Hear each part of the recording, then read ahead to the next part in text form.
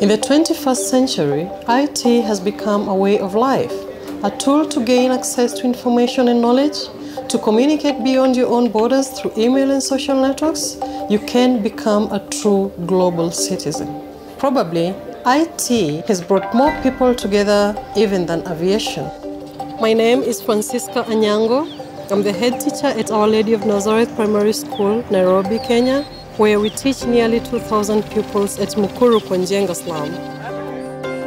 If you deny a child access to computers, you are in effect denying them a future within our modern world.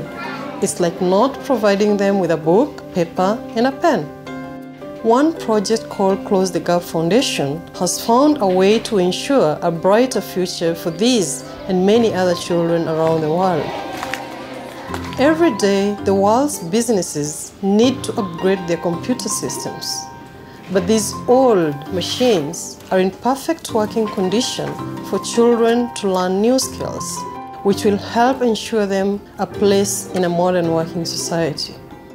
Close the Gap Foundation collects, wipes, restores the computers, and with the help of KLM, sends this valuable cargo to those who can benefit from it the most, children. Eventually, a computer will fail beyond repair, so Close the Gap Foundation will ensure that the machine will be responsibly stripped and recycled. It's a win-win situation, not only to the children's future, but to the environment too.